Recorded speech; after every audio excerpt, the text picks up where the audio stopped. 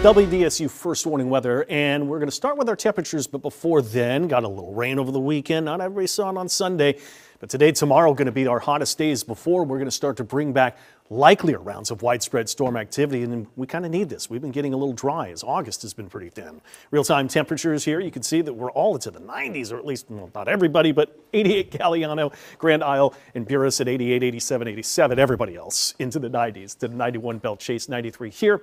Hammond's at 89 too. Dew points, we got a mixture of some 60s. That's the hottest spot to Bogalusa, but 70s elsewhere, jumping right into a forecast. We'll show that the next hot days tomorrow, but look at temperatures going back down close to or just below the average high, which is down to 91. And the rain chances increase to bring those temperatures down. We could use the rain, so this isn't a terrible thing. Hey, why not? Just get an early start of looking at this Labor Day weekend forecast. They got temperatures still hovering right around that average and maybe only a slim chance of an isolated storm to catch that last day at the pool with the kids and the family, right? Or doing a cookout, whatever you want to do. High pressure in the core of the heat is actually to the Midwest. Excessive heat warnings, heat advisories. A little system that's spinning around Texas, that's been giving us that south flow in storm activity. Look at that wave of storm activity forecast more into Wednesday. That's the next likeliest round of rain. It's the high pressure and the heat dome is going to go just a little bit more east to keep on funneling in that little bit of a south flow and the humidity associated with it. Doppler radar, let's go to WDSU first warning weather Doppler radar. See what we've got for the way of rain activity right now. And as we put that in action, not a whole lot. It's still near Homa is about the only thing I'm seeing at this time from this vantage point.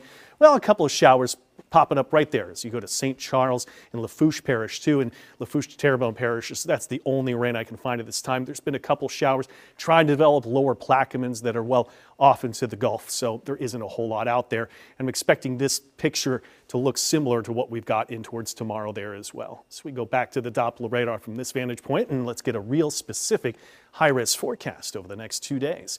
Starting off in the 70s for most tomorrow morning, 82 around the lake. And here's the storm activity, likeliest along the coast once again, but only about a 20-30% chance of an isolated shower to possible storm throughout the day. Allows those high temps to be back up. 93 here, 94 Slidell, 96 Bogalusa, Boothville, Grand Isle, Galliano, right around 90 tomorrow.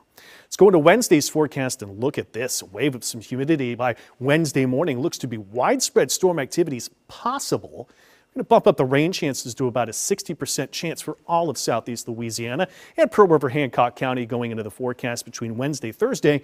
Those look to be the rainiest days with high temperatures reflecting the higher chance of rain. 88s to the Gulf Coast there, and as you head to 90 and 91 a little farther north with even cloud cover associated with it. There's a look at more slugs of moisture and humidity still continuing to the forecast through the Labor Day weekend, but high pressure kind of settles right on into us as we get towards the end of the Labor Day weekend of Labor Day itself.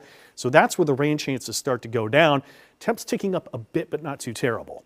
Take a look at the tropics. It has still been awfully quiet. A couple of tropical waves I'll watch, and this area of low pressure is going to go into Central America. But there are some forecast data that want to keep an eye on this little tropical wave. The potential as we get to Labor Day on Monday, that could be developing something that's still well east of the Lesser Antilles by then. We'll keep close watch, but officially nothing over the next 7 days from the NHC.